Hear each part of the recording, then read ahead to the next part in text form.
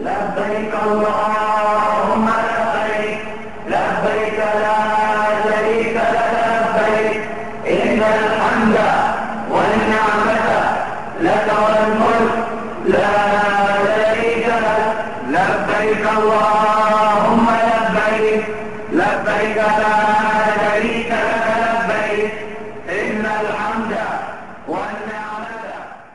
Alhamdulillah rabbil alamin wassalatu wassalamu ala rahmatil alamin sayyidina wa nabiyyina wa qaidina Muhammadin wa ala alihi wa sahbihi wa man walahu ila yawmiddin. ప్రియవేక్షకులారా, హజ్ కానుక అన్న ఈ కార్యక్రమంలోకి మీ అందరినీ ఇస్లామీ పద్ధతిలో ఆహ్వానిస్తున్నాము. అస్సలాము అలైకుం వరహమతుల్లాహి వబర్కాతుహు. అల్లాహ్ సుబ్హానహు ఖురాన్లో ఈ విధంగా సెలవిస్తున్నాడు, అఊదు బిల్లాహి మినష్ షైతానిర్ రజీమ్, ఇన్నద్దీన ఇందల్లాహిల్ ఇస్లాం.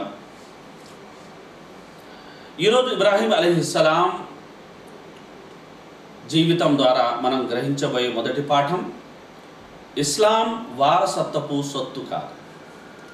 మనిషికి వారసత్వంలో ధనం లభించవచ్చు, ఆస్తి లభించవచ్చు, అన్య విషయాలు అతనికి లభించవచ్చు. అయితే ఇస్లాం ధర్మం వారసత్వంగా వచ్చే ధర్మం ఎంత మాత్రం కాదు. మరో విధంగా చెప్పాలంటే ఇస్లాం ధర్మం ప్రకృతి ధర్మం. ప్రతి శిశువు యొక్క జన్మ హక్కు ఇస్లాం ధర్మం. కనుక మహనీయ ముహమ్మద్ సల్లల్లాహు అలైహి వసల్లం వారు సెలవిచ్చిన మాట, కుల్లు మౌలూదిన్ యూలదు అలల్ ఫిత్రా.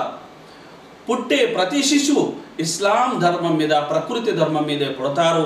అయితే పుట్టిన తర్వాత ఆ శిశువు తల్లిదండ్రులు అతన్ని అగ్ని పుజారిగానో లేదంటే క్రైస్తవునిగానో యూదునిగానో మార్చి వేస్తారు అని మహనీయ ముహమ్మద్ సల్లల్లాహు అలైహి వసల్లం వారు సెలవియడమే కాకుండా, ఒక జంతువు పుట్టేటప్పుడు వాతలతో పుట్టదు.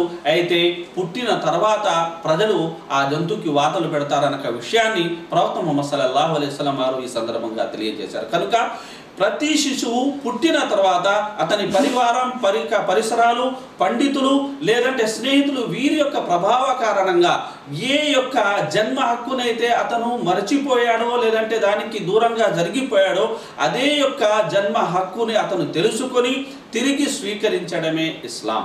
కనుక మనం గమనించినట్లయితే ప్రవక్తలు అనేక మంది విగ్రహారాధకుల ఇండ్లలో పుట్టారు. అయితే పుట్టుక అనేది, ఎలా పుట్టామనేది, ఎక్కడ పుట్టామనేది ముఖ్యం కాదు, ఎలా జీవించామనేది ముఖ్యం, అలాగే ఎలా మరణించామనేది ముఖ్యం. కనుక ప్రవక్తలు వారు స్వయంగా అన్వేషించి సత్యాన్ని వారు తెలుసుకున్నారు.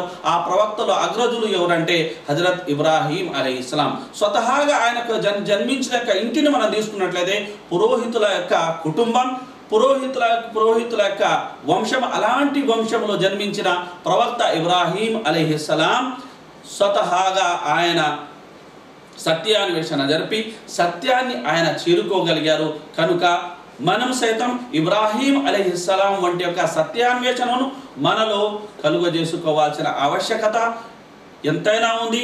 అటువంటి సత్యాన్వేషణతో అందరూ ముందుకు సాగుతారని ఆశిస్తూ సెలవు తీసుకుంటున్నాము. వస్సలాము అలైకుం వరహమతుల్లాహి వబరకాతుహు.